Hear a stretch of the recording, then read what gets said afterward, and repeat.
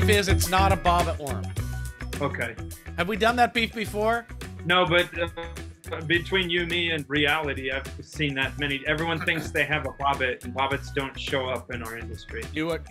If you have a bobbit worm, which you don't, but if you did, send it to me immediately. But you don't have one because they don't live in your coral. They dig a burrow, and they're freaking 1.5 meters long, if not longer, and they need a whole bunch of muck.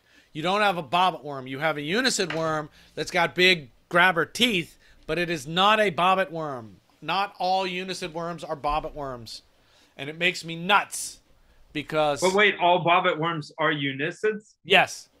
But not all unicids are bobbits. Correct.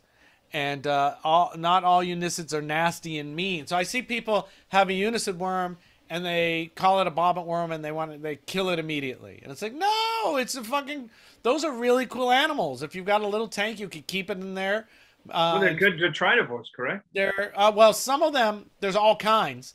Some of them are detritivores. Some of them will eat your coral, you know, but they're cool ass animals in their own right. So don't just kill them because you don't know what it is. And I'll tell you right now, it's not a bobbit worm. I had one once that had a weird rainbow sheen on his skin. Mm-hmm. They're super cool.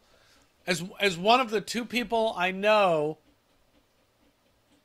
who has actually touched a bobbit worm and touched a unicid worm, they are not at all similar. A unicid worm is all bendy. A bobbit worm is like grabbing a steel guide cable. It's Dude, like grabbing why a would you guide touch one? We were trying to catch them. Yikes. Yeah, we wanted to put them on display. For anyone that doesn't know, just Google that, bobbit worm. Bobbit worm. They live in the muck, and they basically, their mouth parts are like a bear trap.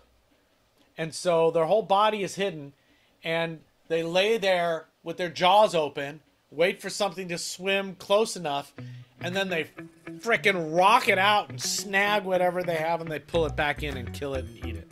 That's what I do. They're crazy awesome.